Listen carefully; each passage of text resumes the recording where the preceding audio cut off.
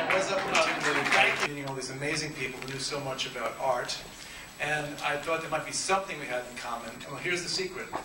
They all read. They love books as much as anything else, and each in their own way, from the silver department to postwar. The mission of helping to save and set free writers in peril is a day job that doesn't really allow for a day off. Just to give you an example, over this past long weekend, we heard from a threatened writer in Gambia who managed to escape to Senegal but left his family behind in danger. We heard from an Ethiopian journalist who managed to get out to Uganda but is now homeless. Fine first editions with all their marvelous marginalia. Please know too that you are honoring the generosity and altruism of the pen authors and artists who have given of their time and talent with no thought of any material recompense for themselves. I have a lot of them here tonight. I have a few announcements to read that I assure you were not written by any of the authors in this room.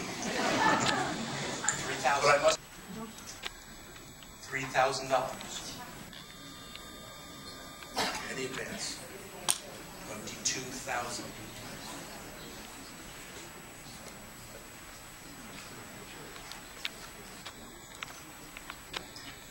$22,000 then. Any more? It's on the phones. Against us all in the room, and I have $3,000.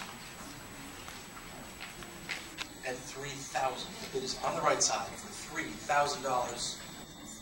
A wonderful price. Thank you, sir.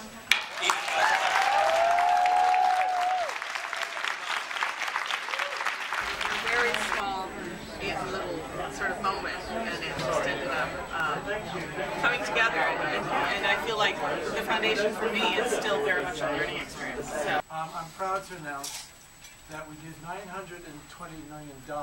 However, hold on. We thought, that's just not satisfying.